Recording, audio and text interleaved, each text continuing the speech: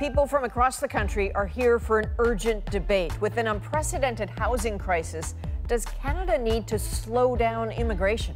What do we do when we have nowhere to put them? 2 want a limit. There aren't enough resources. And 2 say that would stall new housing. I could say, oh, I'll build 100 this year. I don't have the labor to do that. But your short-term gain is my loss. All right, so we're talking Canada and immigration, not about stopping immigration. There are some people talking about whether the pace of immigration should be slowed down, largely because of the pressure on infrastructure, housing in particular. So that's why we've assembled you here. We also have Armin Yalnizyan, the economist, listening in, who will come back to us after we have our chat with some ideas for the future. And I'm looking at you, Nina, because I'm wondering what you think about that, the pressure that they keep talking about is on housing and infrastructure. So let's slow immigration. Is that something you hear often? Absolutely. If there isn't a plan for where to house them, then why bring them into the country, especially Ontario?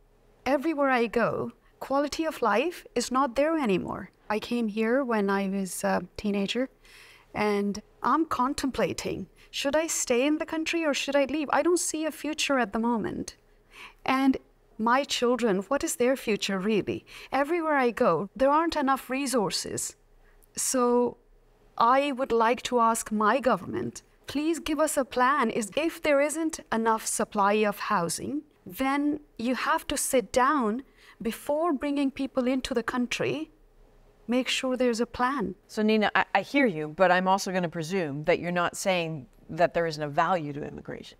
Immigration is the only way to sustain our economy. I get it. But you have to have even distribution of people. Everyone is coming to Ontario. Give incentives to companies. Give incentives to people to create or build infrastructure out of Ontario. I see you, Sean, sort of nodding every now and then. Yes. What resonates with you? I was born in Canada, but my family is from Jamaica, so I'm first generation. And just the experience that my friends who are immigrants speak about coming over now versus the experience that like my mom and my grandma had, completely different, completely different. There's definitely something wrong. Like my mom, who made significantly less than I do, was able to afford a house in Pickering. I'm probably going to be shut out of the housing market completely and be a forever renter, which I'm fine with, but the reality is something has to change. And I think the only way we can look at what needs to change is to take a step back and slow down. I have friends who are paying 7 months up front to secure housing. I work full-time and part-time, so I completely understand the struggle. You work full-time and part-time to afford your place? To just afford life in general. Yeah. You know, it's not just rent, like basic necessity. I was at the grocery store and butter was like $7 and I was like, what? When did this happen? So housing, right? This is the pressure point that comes up. Andrew, in Moncton, you build houses. Yes.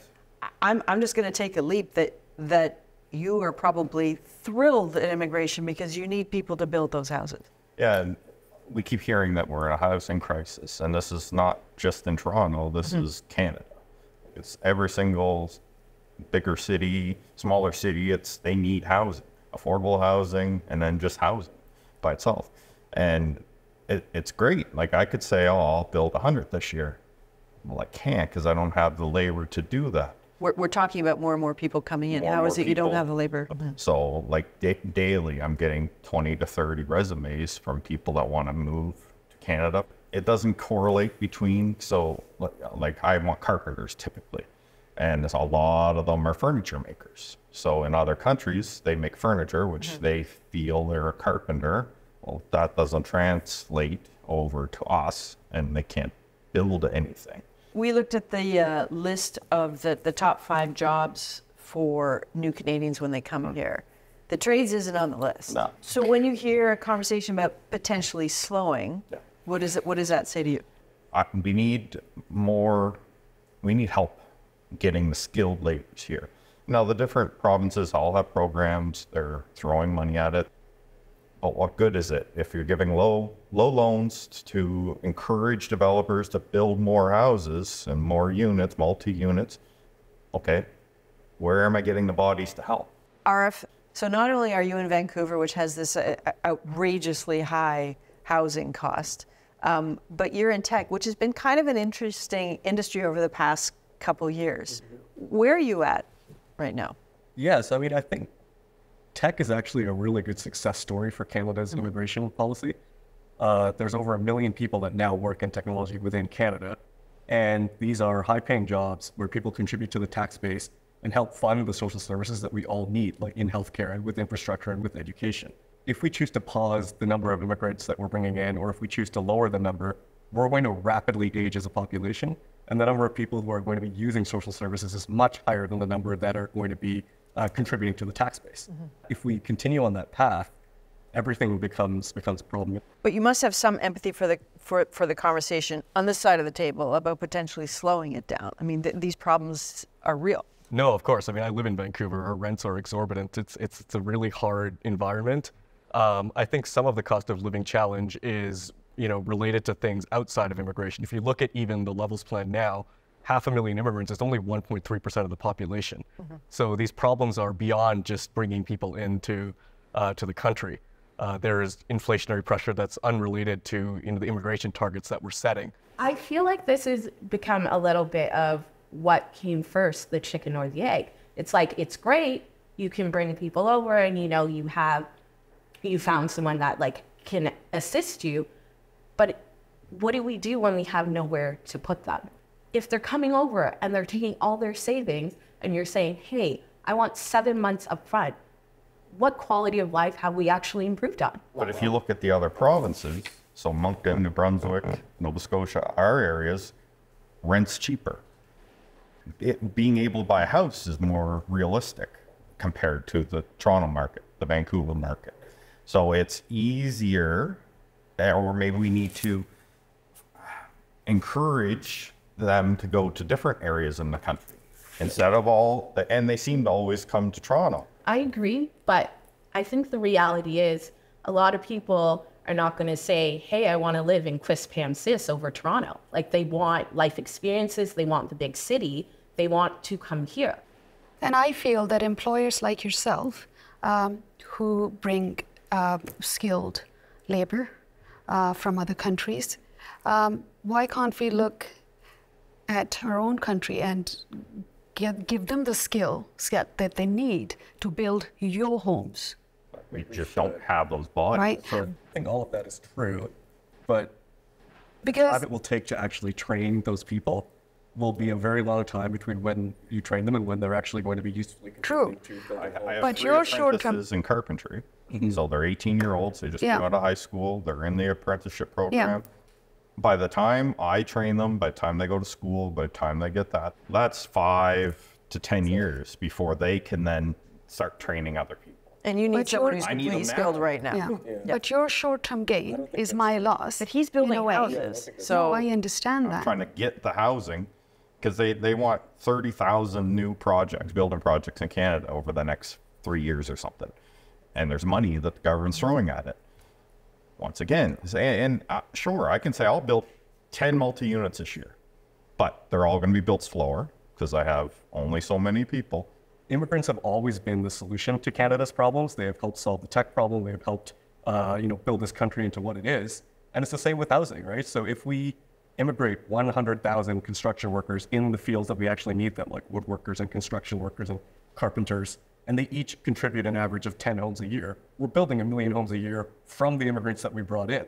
And we simply just don't have enough tradespeople right now that are going to be able to do that. Sorry, but then how do we combat? We're basically in a 30-year deficit when it comes to housing, as in we would need to build for the next 30 years to catch up to our population. So if we're continuing to add to that population, how do we combat that? We also have to acknowledge the fact that our social services are also stressed. Food banks are overwhelmed. They're running out of food because people can't afford to live. And I feel like that's also contributing to the fact why you see this declining population. Kids are actually a big question I have. And it's not a question of do I want children? Do I think I'd be like fit to raise them? It's literally like, can I afford them? It's a bit of a disservice to bring people over when we can't offer them the quality of life that we experience. We talk about immigration sometimes as one word, as one phenomenon, but we all know there are many different pots that goes into, right? So there are permanent residents. We're looking at 485,000 by 2024, 500,000 by 2025, and so on.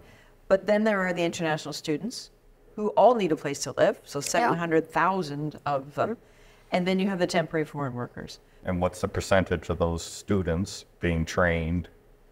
Are they staying in Canada? Are they contributing? Are they paying taxes? Are they going back home? Are we benefiting from that effort? Because that's a lot of housing for those students. That's a huge portion among them is students from just come in to study. There's always a good moment to bring in Armin Yalnizyan. I think this is probably a good one. So welcome back.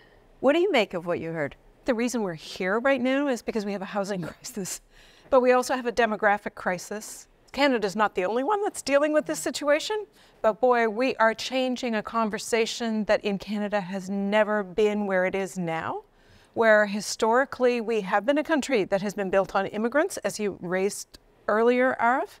And now our taste for immigration is starting to cool a little bit because everybody's worried about where they're going to live. Where did this country first screw up on this file? So our first wave of we rely on immigrants for the solution for everything, the last time we had a labor shortage of this scale was in the early 50s. And my parents came in that wave of immigration. And back then, there wasn't a lot of housing, but the federal government was building tons of social housing because they knew that people that had gone to the war and come back weren't going to move back to their family farms. They were going to stay in the big cities and there wasn't enough housing in the big cities. So they built low-cost housing. After the Second World War, in the 1990s, the federal government said, it's been nice, see you. That's where we fell off the truck. We thought that the market could handle all of our housing needs and the markets will never handle low-cost housing needs. And we still aren't addressing that, even though the federal government has quintupled what it is spending every year in the last 5 years. They've really thrown money at it. The market will never deliver low-cost housing for people like Sean. Mm-hmm. What do you make of what Andrew was talking about in terms of keep bringing people in, but bring different people, or bring the right people in, the tradespeople? The mix of people is incredibly important. But how do we deal with the demographic crisis so that we are actually maximizing the potential of our own people? We still have over 1 million people that are unemployed and many more million who are underemployed and earning crappy wages, and we're not giving them the training opportunities. You know, same point that I was making, that you have to have a plan before you bring these people in. Train our own people, distribute the population. Okay, I have an issue with your distribution, whereas I love the idea of why don't more people move to other places other than the big cities? And yeah, for people living in the big cities, that's an obvious question, but they come to where their communities are. They come to where their networks are. They come to where the jobs are. Absolutely. There aren't as many jobs in Moosonee or in Moncton or in Wawa, right? So the way we got immigrants to move to places that were less populated 100 years ago was we gave them land. We didn't do that in the 50s, and we didn't need to because we were moving from a wartime economy to a peacetime consumer economy. It was not where do you live, it was like come to where we build things, which was Southern Ontario. Yeah, I still think national interest over emotions building communities. So we have to look at problem nationally. What is good for Canada?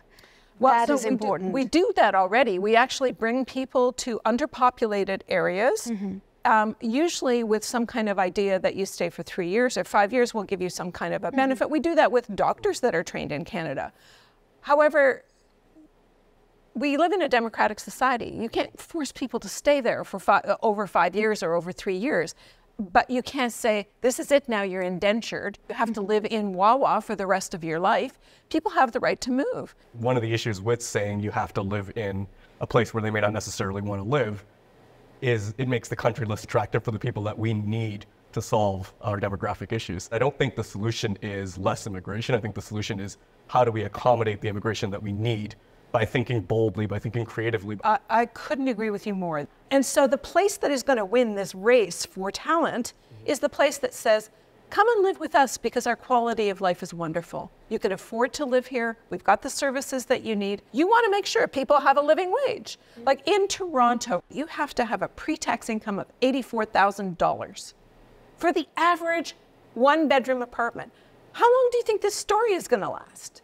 We're going to end up having to, you know, deal with shelters for workers so that we can get our Tims poured in the morning. There are no right answers on this one. It's like you solve the labor shortage problem here and you create a housing problem there. Yeah. You solve the housing problem here and you create a labor shortage problem, right? What's going through your head when you hear that? I kind of think of like what my mom used to say when we would get in trouble and do something too fast. She would say, when your hand is in the lion's mouth, you take your time to pull it out. If we keep going this way, we're not responding at all. We're just actually adding to the problem. So you haven't changed your mind? No. Okay. Andrew, did you hear anything here that is giving you some pause? I would still ask for immigration to keep coming because we can't just, we need to keep houses being built. And by the way, one of the things we should be asking our colleges and universities to do is what they do in the United States. Why are we waiting for 5